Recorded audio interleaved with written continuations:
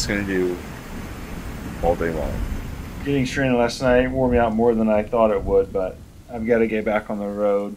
Seems like the rain wants to come with me though.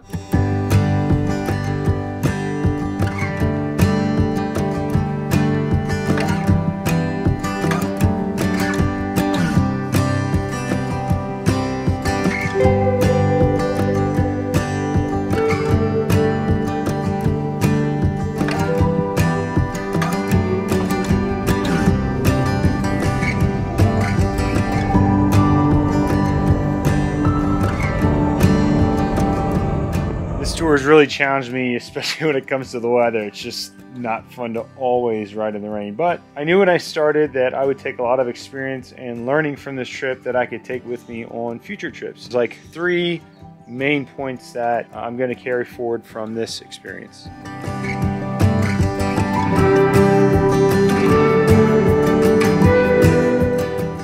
The first challenge from this whole trip was just the riding for distance. My goal every day was to ride about 250 miles, and while it's important to have a reachable goal, like having a specific destination, I think I tried to travel too far each day using just highway roads. I think 150 to 200 miles is probably a better daily goal, at least for trips that I plan on filming.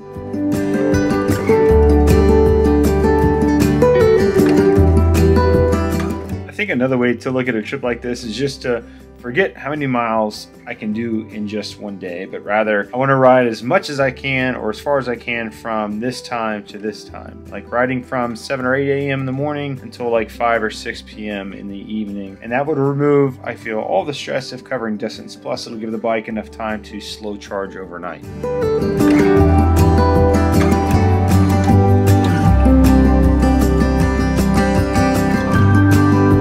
When I was planning my routes before leaving, I tried to do it in the overall shortest distance versus picking routes that had a good network of chargers. And there were a few instances where I was more concerned about the battery percentage remaining. That meant that I was usually pushing the bike to its limits of range. And there were a few instances where I was more concerned about the battery percentage remaining than just enjoying the ride. And I don't want to experience a trip like that ever again.